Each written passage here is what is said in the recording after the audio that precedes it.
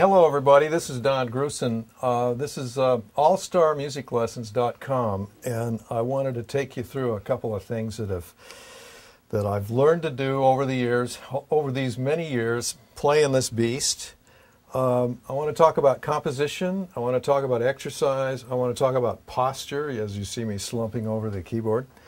I want to talk about internal kind of well-being, staying in the present time when you're playing. I want to talk about breathing a little bit. But the first thing I want to get to, and I want to talk about my heroes, all of my keyboard heroes, piano player heroes. And I have many of them, and I think they're worth listening to, these guys. So we'll talk a little bit about that later. The first thing I want to do is show you what I do when I approach the piano. And when I come to the piano in the morning or the afternoon, I want to see what's inside me, and so I will just, without thinking about it, start something like I'll do now. I haven't been thinking about what I would do, and I'll play a little lick of some kind of little line.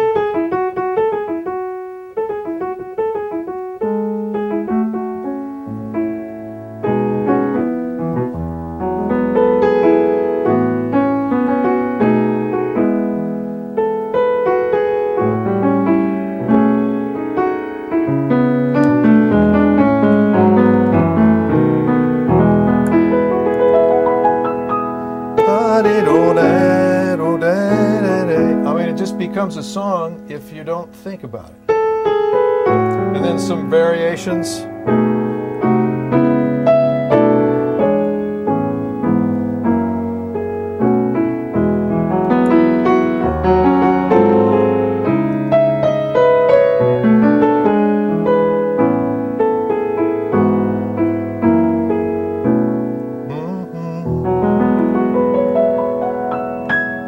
So now, if something happens with your hands when you're coming to the keyboard, because built into these hands are automatic finger memories, and we're cursed with them and we're blessed with them. So somebody says an F7th, I play an F9th, what they say, F7. The thing is, if that happens and you can't get away from the habit, the automatic finger memory habit that we all have, then the thing to do is to do a little exercise. And I want to talk about exercises next, so hang around. So I want to show you some exercises that I try to remember to do. It's not important that you exercise every day, but this is really a handy thing to try to get a little more stretch in the fingers. You know, the stretch in the hands, though it comes from the length of the fingers, it also comes from this between the knuckles. So you see these guys with little tiny hands playing these huge intervals. It's because they've managed to increase the distance between the knuckles. So one of the exercises that I think came from a guy named Francis Cook in 1917. I think it's a book called Mastering the Scales and Arpeggios. It's an old classic that all you real piano students would know about. He says do the following. So you play a chromatic line like this, and you play it a couple of times, and then you do this. You play C, G, C, G, C, G, C, G, C. But every finger has to play the next note. So the fourth finger has to play the G, third, second, and the thumb. And you do this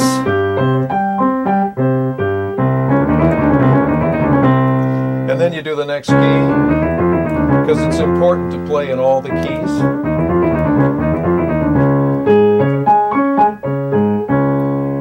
And if you make a mistake, go back and get it until you get it right.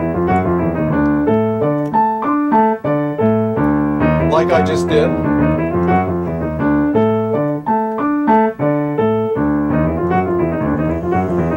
And so forth.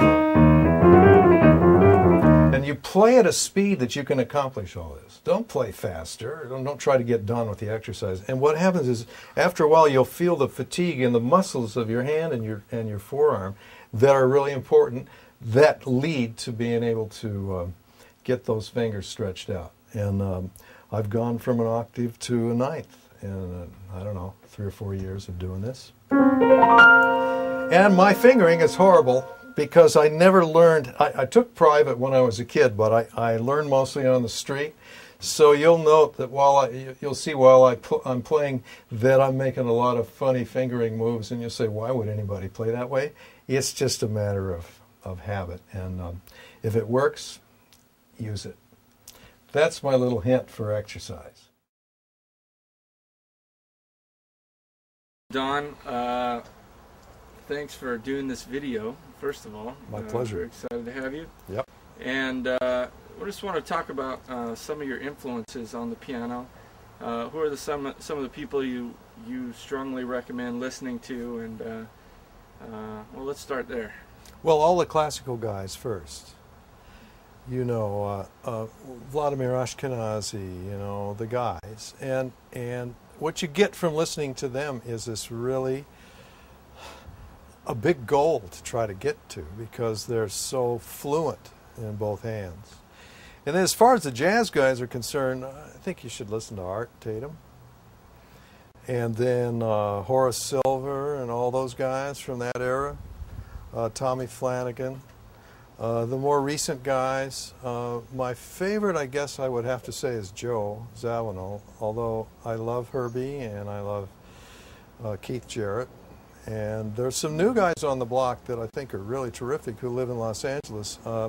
Otmaro Ruiz, who's from Venezuela, and Mitch Foreman, another stellar player who moved here from New York. So there's some really good guys. My brother, of course, influenced me because I was probably, when I was tiny, he was practicing the piano, and I was absorbing some of that stuff unwittingly. So it's that old nature versus nurture thing. I'd guess half and half, because of my father was a string quartet violin player, so classical player. So we learned a lot of music from him. He was a masterful musician. And Dave played before me, and then if you lived in my house, you had to play the piano. If you were going to be a Grusin, you had to play the piano. So that's how that all kind of happened. Now I'm listening more to guitar players and kind of single line players. Did you transcribe a lot of solos? I never did that once. Really? No. I used to try to emulate Oscar Peterson's lick, that one that starts in the high register and goes all the way to the bottom of the piano. It's kind of a funky lick that he played over and over again over the years. But no, I never transcribed any solos. It just came. I guess. Just play what you hear. You play hopefully what's in here. Right. Try not to copy too much. I think it's a good idea to play and copy some of your heroes. Bill Evans, the chord changes and the whole touch that he had on the piano is so important to me. So I did emulate that, and I love his changes. But I think there comes a time when you find your place, and it's almost instinctive. And everybody does find their place, you know.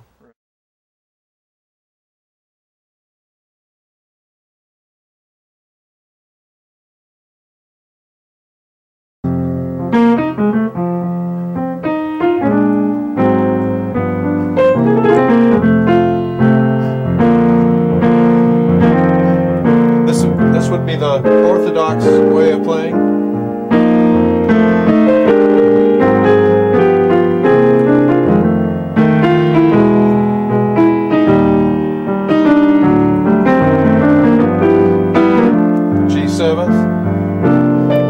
F7th, back to F7th.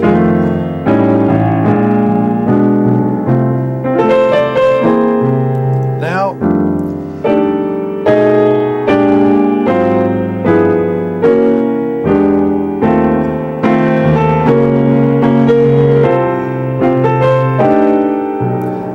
to the B flat.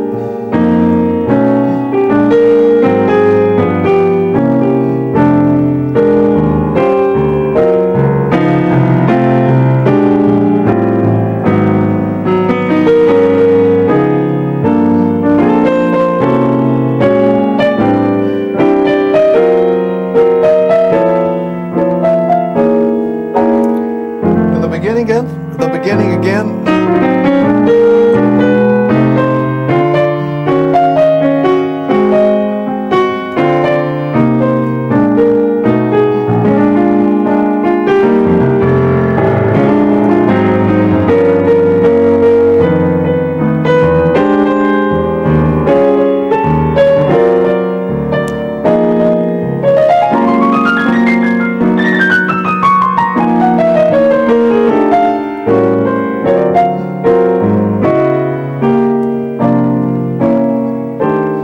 So you can play, it has to do with where the next change is going to sit. E flat, D,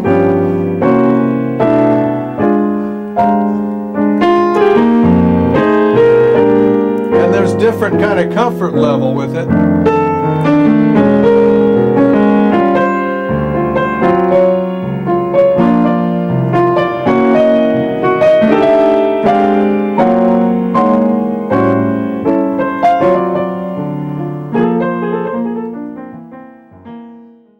Okay, you guys, I want to take you through a little bit of a chord progression, and I'll use the blues that's a little different than what you're used to doing, because I want to introduce the concept of stretching out which chord changes you use in order to get from, for example, F7th. On the blues, you go to B flat 7th.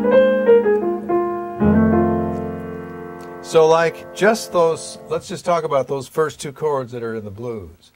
So we might do something like, this is off the top of my head because I'm not sure how I would feel right now, but I might want to go chromatically, say from F,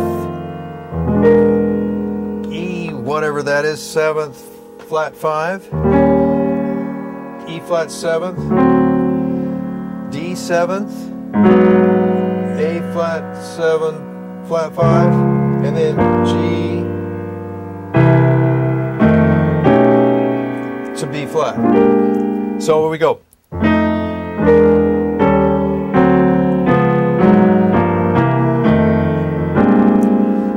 To the B flat, and then to get back to the F again, we might go to like an E11. Then I'd like a diminish back to 7th. So we go from the B flat to the E11 over an E. It's nasty when it's just sitting there, but it feels good after it resolves. Back to the F7th. Then when we're going to go turn around to get down to the C or to the G. So we go to F, E flat, D7, F sharp diminished, G7, G6 and 7. So it's a F sus, back to the F again.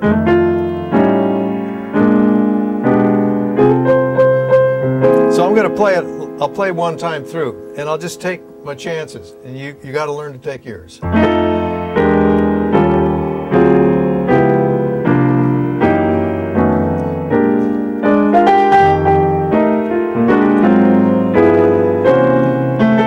F,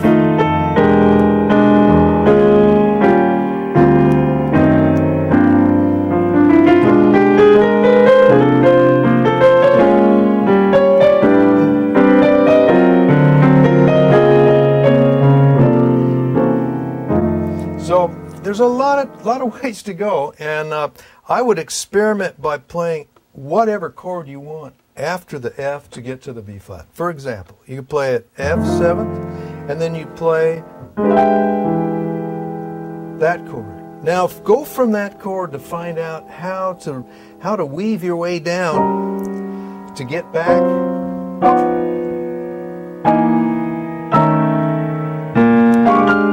to the B flat. So the idea is to not get stuck playing what you think has to be the only approach to this blues playing. In fact, it's true with playing chord changes for any songs.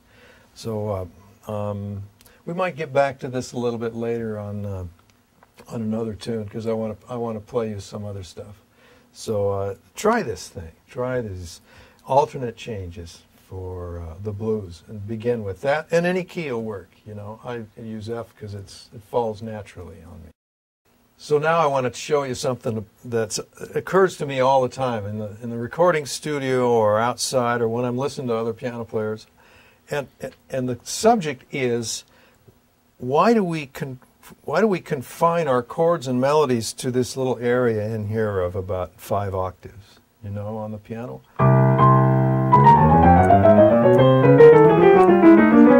We kind of stay in there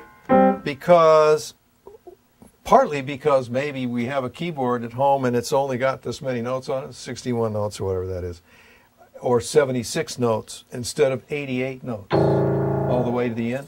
And the piano's such a beautiful beast that it can speak at any level. Now, you don't want to play a lot of cluster chords down here. That chord sounds good up here, but it doesn't sound good down there. So there's some rules about not combining too many notes on the bottom end, whereas you can get by with that on the top. Like, you know, you can play all kind of tight cluster chords up in the top.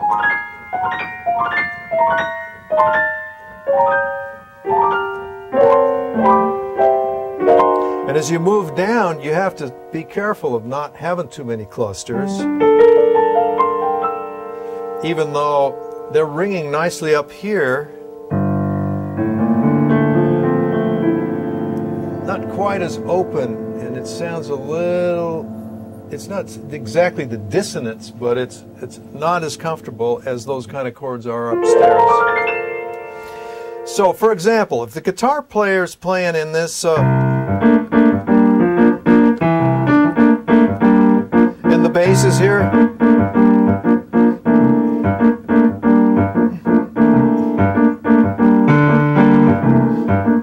the piano player, the best place for him to play, the keyboard player, is not in that same register, but to complement it by playing. So we could kind of simulate that by using the pedals, right? The middle pedal.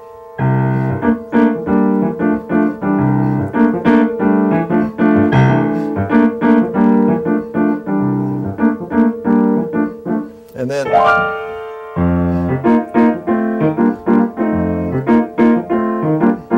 I love this middle pedal. It's really a lot of fun to use for a lot of reasons. And that also opens your brain to using more of the piano. For example, if I play C's and hold down that middle pedal, these C's are going to ring through the piano. But they won't, it's not like holding the pedal down, because I can get rid of that and I still have these guys ringing. So it kind of opens your head to other ways of doing music.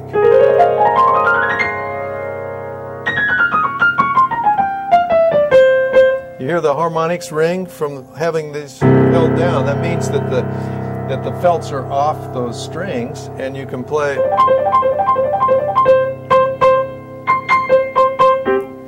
And if you put the sustain pedal down, it tends to even open up that chord a lot more. So my feeling lately is to try to find more more sounds that come from outside this little area of these 5 octaves, and it's really fun because it just opens your brain more, and it also gives room to other instruments that you might be playing with. You don't want to play where the soprano sax is playing. You want to play around it. You don't want to play right where the singer is playing unless the singer needs the notes to stay in tune. But you want to find and experiment with different parts of the instrument because it's such a beautiful instrument.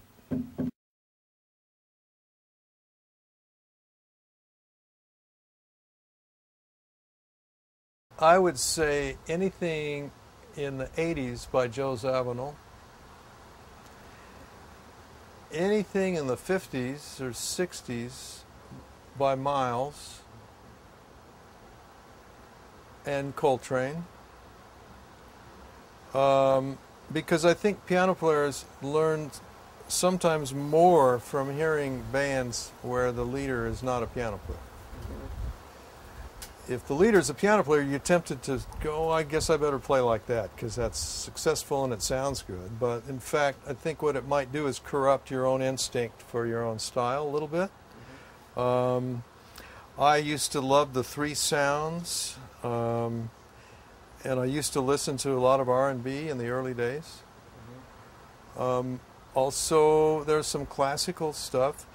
Michael Brecker did a project with Klaus Ogerman some years ago, which was seminal, I thought, in terms of a classical trained guy like Ogerman writing a long piece, to which he said to Michael, play whatever you want, you know, and that melding of the classical tradition and Michael's improvisational chops, which are among the very best I've ever heard, that led to that was a great record. I would listen to old modern jazz quartet records. Quincy's stuff in the 70s, late 70s. Mellow Madness was a great record.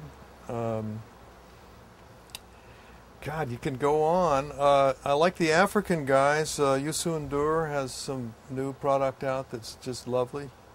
The Brazilians, Caetano Veloso and Ivan Lins and Javan and Milton Nascimento and all those guys, they always add something to my knowledge whenever I hear them. And I listen to their music a lot, and I'm always learning something that I didn't quite get before. The Latino end of things, there are so many good players and singers. Spending time in Cuba a few years ago with Frank Quintero, we were deluged by some unbelievably great musicians. There's a band down there called Havana Ensemble, and there's dozens of groups, of course, there. So I think you pick Latin American stuff and you pick Caribbean stuff and you pick African stuff and you learn from the U.S. masters and the European classical tradition guys, and then also pick up stuff that you can hear from Asian culture, like the superb koto music and from Japan, and erhu violin, that one-string violin from China, and there's just so much to listen to, you know. And every time you absorb these new kinds of music, you tend to incorporate it almost unwittingly in your own playing and writing. As a jazz player, I learned to play the melody in the right hand and the chords in the left hand. And I got to thinking, all these guys that play gospel music and that play R&B and now hip-hop are getting used to having a lot of stuff happen on the bottom end that's not typically traditional. And some years ago, because I was hanging around Abraham Laboriel, the bass player, we had a band with Lee Ritenour and those guys, Ernie Watts, Alex Acuna, called Friendship. And at that time, I was interested in trying to find out, what can I do with his left hand besides just playing the chords? So for Abe, I wrote this song that makes use of the left hand. And I couldn't play it when I first wrote it because it's hard. And then finally, what happened as a result of writing the song, the left hand started coming together. So it's that thing, that's that song called Water Wings that goes, I'll just play a little piece of it.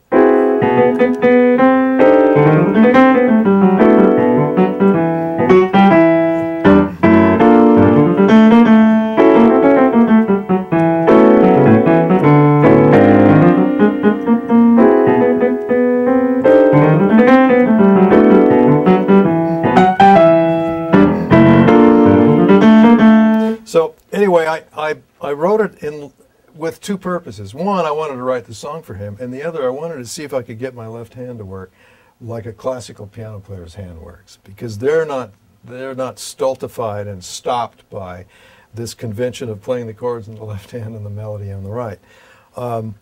Another thing I started doing with the left hand, kind of influenced by stuff that pop music people were doing, including including guys like David Foster and other songwriters of pop music, is that they started playing left-hand lines that could play with the bass or just as a kind of tempo pulsing, syncopated pulsing thing with the tempo. So let's see, an example would be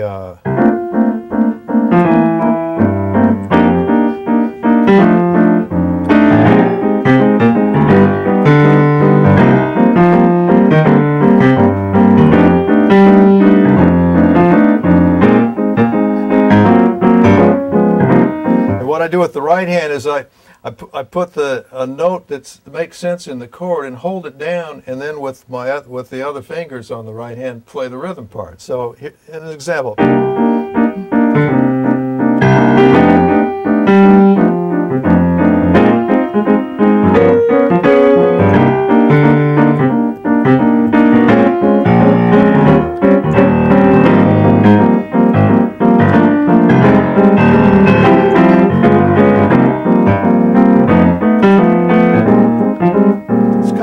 Almost like a cello part in the left hand. And then there's a...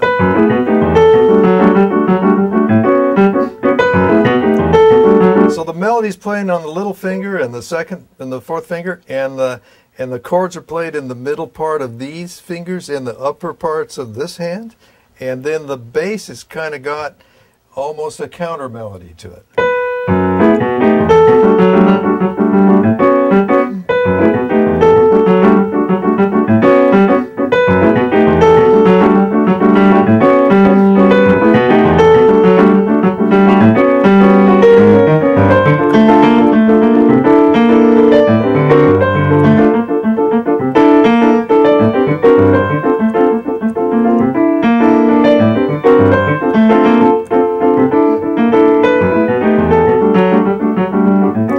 And you can make little patterns by trying different ways of using rhythm on part of your hands, a melody in part of your hands, and make the left hand move around a little bit more. And you've kind of invented a whole new way, a whole new style of playing this keyboard. So just try it. Try something like that.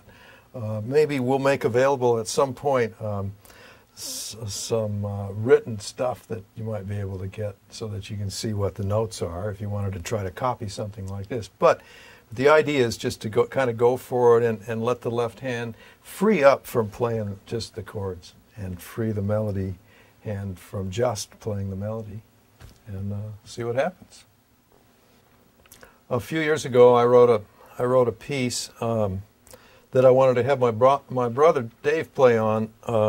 That was I play a syncopated part and he plays a little syncopated melody, and I didn't want it to be in 4/4. I wanted it to be in 6/8 or 12/8, so that it had a different kind of more world, maybe more African kind of feel to it. So I wrote this thing called Road Town, which actually came from the name of the capital city of the island of Tortola in the British Virgins. It's a beautiful place, but don't go there. Leave the place alone. You know, it's like one of those pristine spots. And it occurred, because of being there, it occurred to me that rhythm players from all over the world, including pan players from that part of the Caribbean, and bata guys from Cuba, and the balafon players from West Africa and Ghana. All these guys, they all have a way of letting the time go on and not paying so much strict attention to the time and playing around the natural pulses that are inside, sort of a kind of a heartbeat sort of thing. So I started out by playing a pattern that he could play to, and maybe we'll show a little bit more of that later in this lesson. But here's a way of playing. If you thought of 6/8, 1, 2, 3, 4, 5, 6.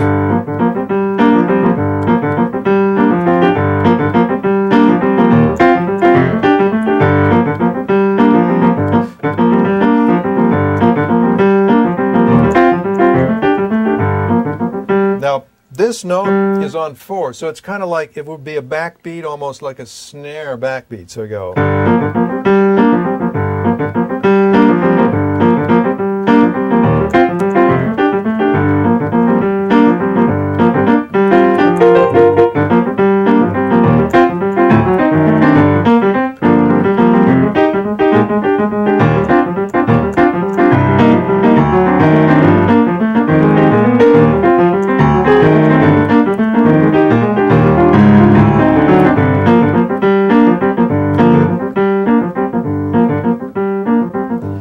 I don't know how to tell you how to play that way, but if you play with different time signatures, a lot of these things will occur to you naturally, partly because you've heard a lot of stuff like this, and partly because your fingers will get used to certain kinds of patterns. We talked about that earlier, about finger memory. So then I wrote a little melody that goes with that, and I can't play both of them at the same time because it's why I wrote the duet for my brother, but it's 1, 2, 3, 4, 5. 5, 6, 1, 2, 3, 4, 5. Ding, ding.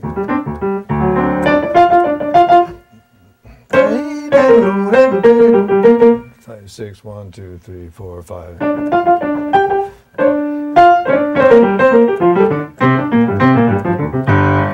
And then we played a bridge.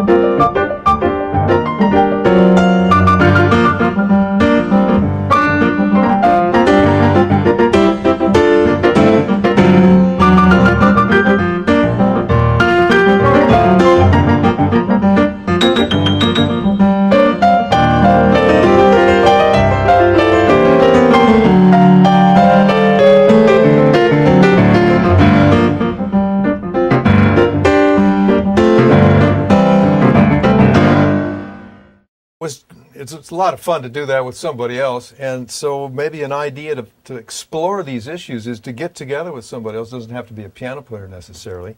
I was blessed to have the piano player that I was doing with, and having Dave do it. But there's a way to develop this sensibility by writing just part of the part and playing that, and then writing another part and have somebody else play it. It could be a guitar player or a soprano sax or a singer even. And while we're on this business of syncopation, I've got kind of I guess it's a system, and I don't know that I have it because I've been doing it for a long time, of where to put the beats when you're playing anything, where to put the stress points, and where to put the accents. Let me think of let me get a little song together and play that for you, and I'll show you about this question of stress points and where the accent should be and how it makes it feel better. And I'll do that right now.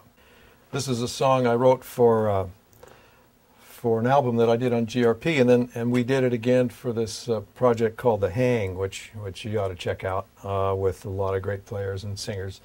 And it's called Makossa Beat. And I got interested in Makossa beat because I was hanging around some African bass players and percussionists, and they were showing me there is actually a style from Mali called Makossa, M-A-K-O-S-S-A.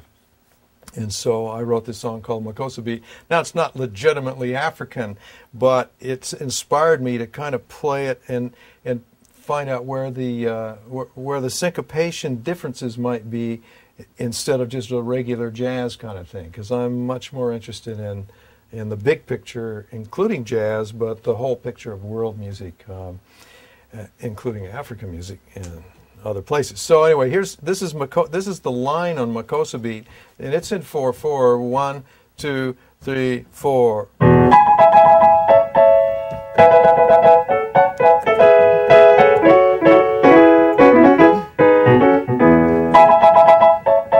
One.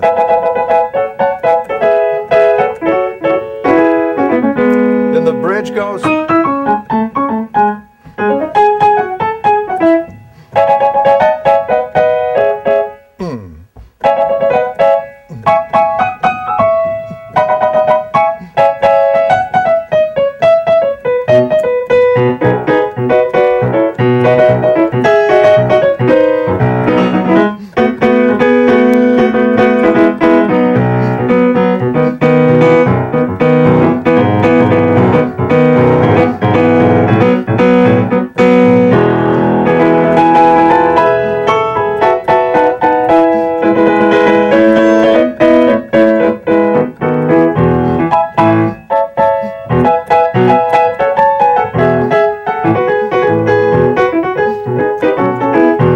For me to play it without everybody being on the band, but the idea is to keep the pulse going and not going. This is basically the chord changes of the A section. B, E, A. Instead of playing it that way.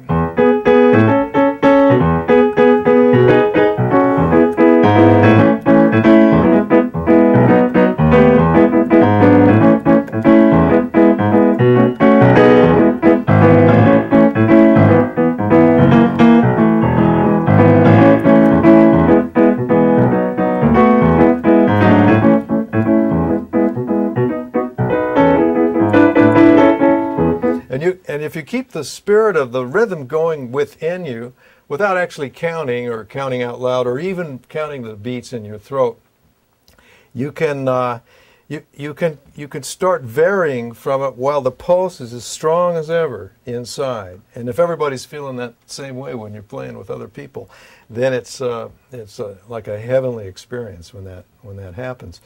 I wanted to say something else about this song and about the rhythmic thing. You know, a lot of these rhythms that came from Mali and from West Africa, who kind of migrated to the Caribbean, and then there was rhythmic content going on in South America that also migrated to the Caribbean. The Caribbean became kind of a clearinghouse for a lot of stuff, a lot of rhythmic patterns, including reggae, but reggae is just kind of a newcomer to all this because there was like some traditional rhythmic things that were happening before. And the balafon that led to the Makossa beat, this song, and the syncopation that's played. So what I'm getting to is there's kind of a Latin, Brazilian, world music, African kind of combination in music that we're all starting to take advantage of because it's all so it feels so good, and it's different than the usual kind of straight ahead jazz kind of thing that people, including myself, have done over the years. So I think basically the bottom line of this segment is to encourage you to keep the rhythm going inside without having to express it exactly on the keyboard, so that the pulse continues and you can play all around.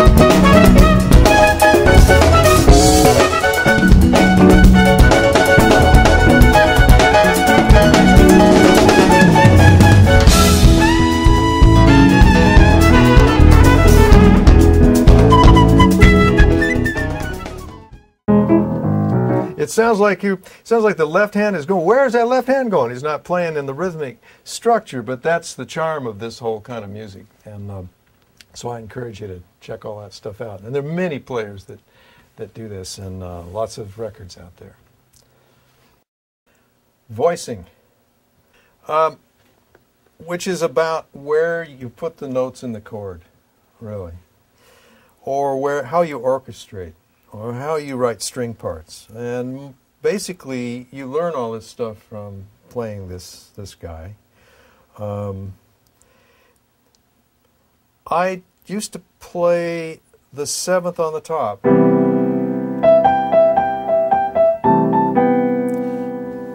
And then I got, wait a minute, that sounds so cluttered and so forth. So then I'd play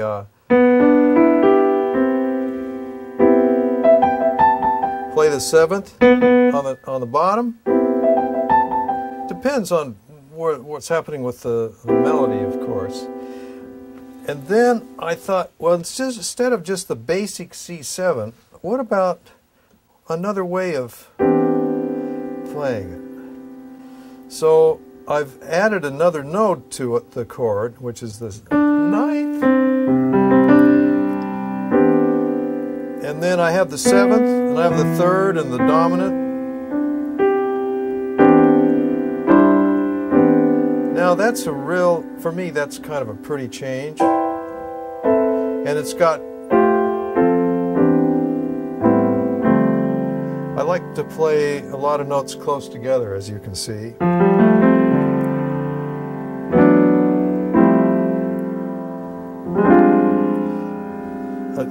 Here's a chord that's got a F, G, A flat, C, D, F. So it'd be a D minor flat 5, or it'd be a F minor chord, F minor 6 chord. And the existence of these three notes together, you don't want to leave them there for the whole time. You want to resolve all the stuff that's slightly dissonant.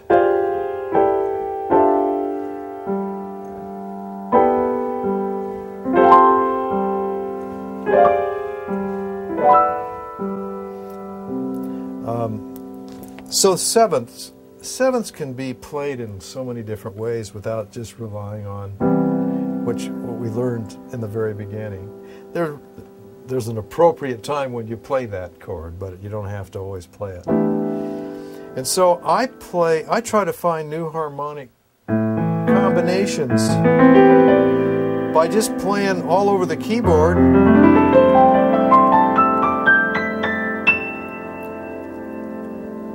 That sounds beautiful in this big old piano, doesn't it?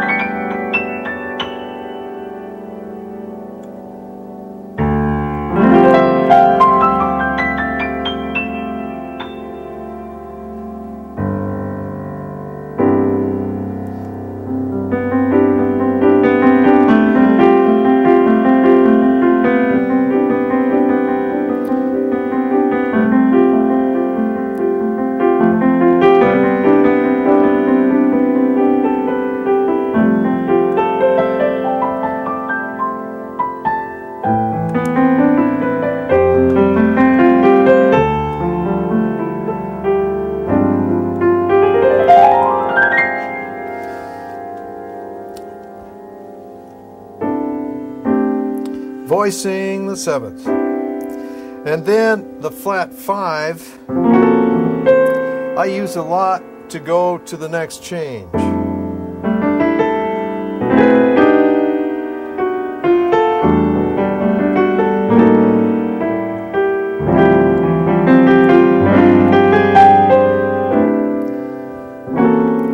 That F sharp tells the listener it's got to be going somewhere.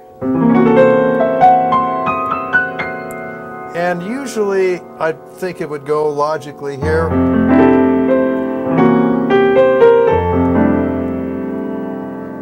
Not necessarily.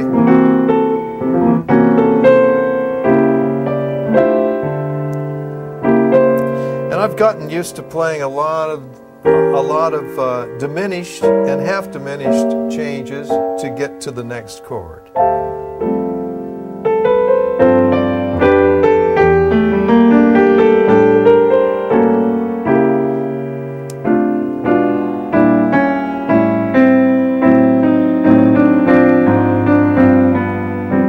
So here's a little exercise. Find 4 notes down here. Maybe it doesn't matter exactly what they are, actually. So start with these notes. And then change one of the notes. That doesn't work. Change another one of the notes. That works. And then change another note. That works. That works if it's going somewhere. That changes that note.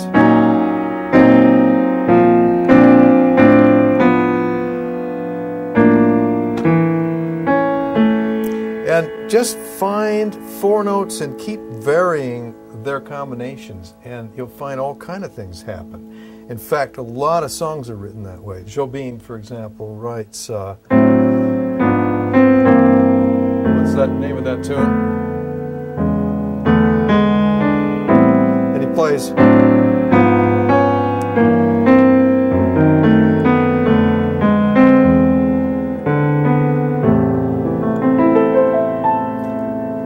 And it just opens up your brain to all the alternatives without having to realize exactly which notes, the names of those notes. You don't have to know the names of these notes to hear the difference.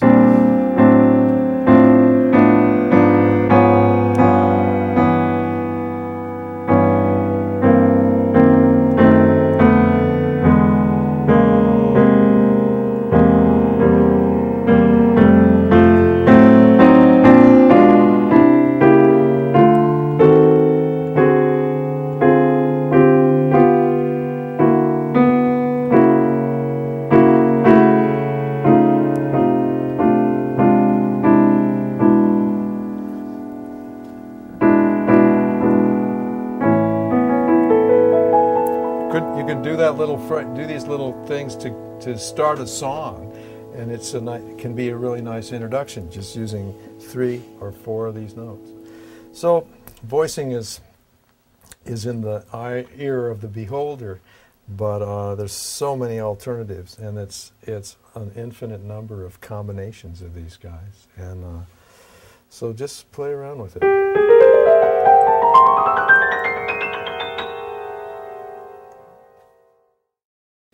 So we always have to talk about soloing and improvisation, and it's all so personal. But I wanted to give you an example of it. So here's a song that I wrote called "She Could Be Mine." You might even know this song because it's gotten plenty of radio, and it's also on the Hang. But the melody goes.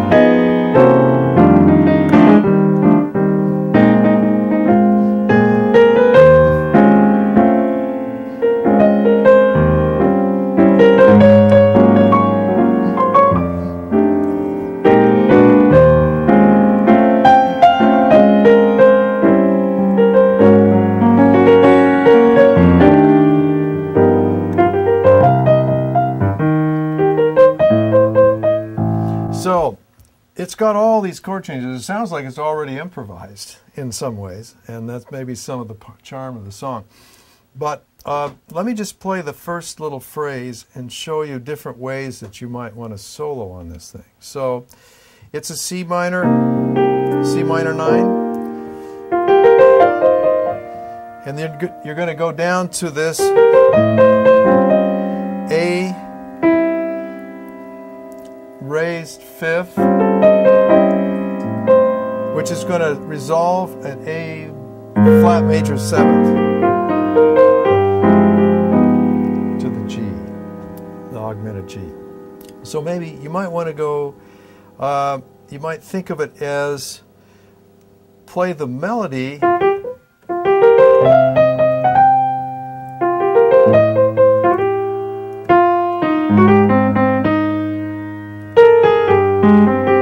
or you might want to go take it out a little bit. Now, when I don't think about improvising.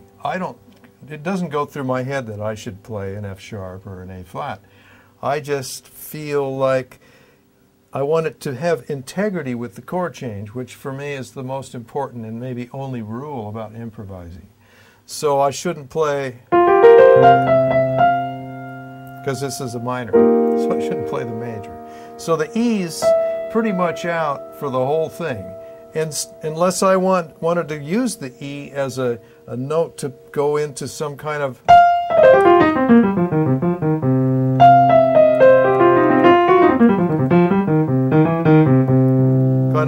the blues sort of nature. So we might play a thing like this. And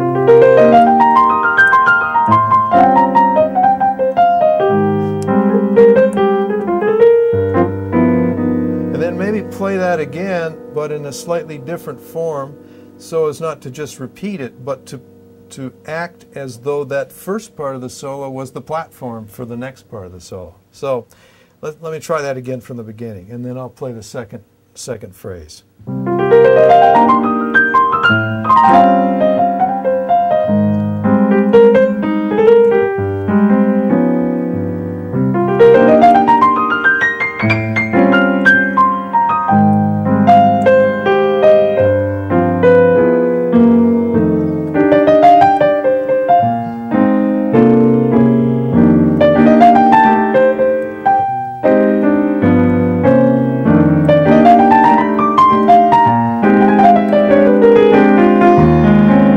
You see, you build on one phrase, so I was playing.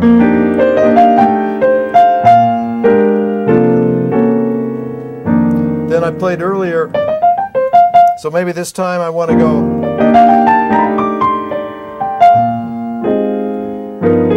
Not entirely the same thing, but still has a connection to the previous phrase. So improvising without calculating is kind of the idea, but you don't want to just leave the listener listening to a whole bunch of licks up and down the keyboard like you'll hear all the time. Chop City and just kind of all kind of notes just to impress, because the whole point of improvising is to enhance the melody that you heard before and to let the chords have a huge kind of part in the play, because they're the reason for why you're where you're at in the song. And so it has to do mostly with allowing the thing to breathe. And for me, I rid my mind of thoughts. I can't think about it. I have to let my whatever this musical sense that we have as piano players come out and into the picture and take over.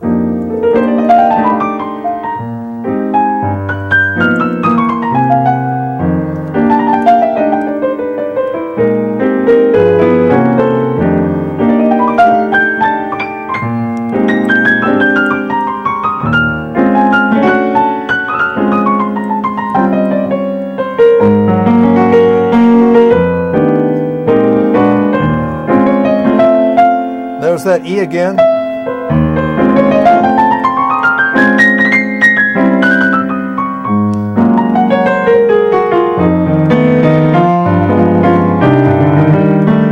And then the end of the solo should be an ending of the solo. It should be almost like a new melody that you want to finish it. Put a little capstone on it.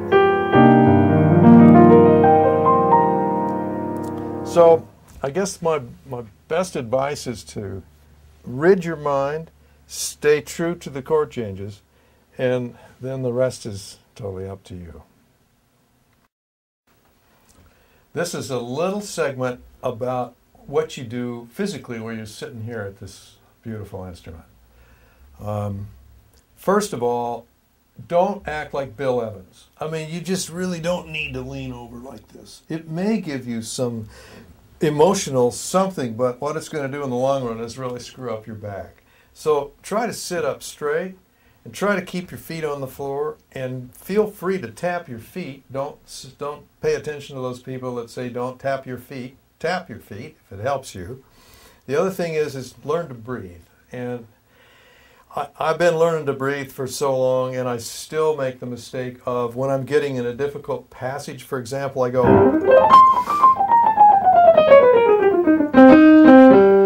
and I'm breathing in and holding my breath until I get to the easy part. Oh yeah. And so the idea is to allow your breath to happen no matter what it is you're doing. And it's very difficult if you're stuck in holding your breath to get through a certain period and then letting it out, then taking another breath. I still do it. But I'll tell you, if I learn to breathe naturally while I'm doing this, it makes the music better, and it makes it go faster. It makes the transitions happen faster, because I'm not holding my breath waiting for some difficult kind of passage to be finished with. So the idea, sit, relax, keep your back up, pull your shoulders back, attack the piano, and breathe. Okay, just try it. This is Don Grusin, and I hope you've gained something from what I've talked about in this allstarmusiclessons.com, and I just tell all your friends to get this thing and look at it. There's some important stuff going on. And I want to do a little promo for my big record called The Hang. It's also a DVD, which we included a lot of great people, including my brother Dave and Patty Austin and Lee Ritenour and Harvey Mason and all those guys that are, the giants. And I want to end with just playing some stuff on this piano without any idea. I'm just going to start improvising. And that's pretty much the name of this master class, is improvisation. So enjoy.